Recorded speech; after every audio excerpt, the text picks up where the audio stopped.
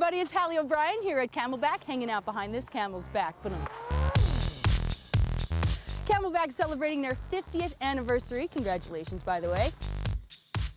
First-timers, definitely check out the terrain-based learning area here. They take the fear out by adding the fun in and shaping the snow in certain ways. It's a great time.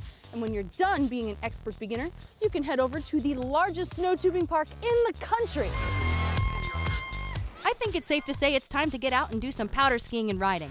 Willard Mountain just got several inches of fresh, and there's more where that came from. And the timing is right with all this new snow at Gore Mountain for their Glades and Glory weekend. It's a great program for skiers and riders 18 and over who want to get better at floating on powder between the trees. Don't miss the scavenger hunt at Whiteface on Saturday and search for clues from the 1980 Winter Games. Hey, what day is it?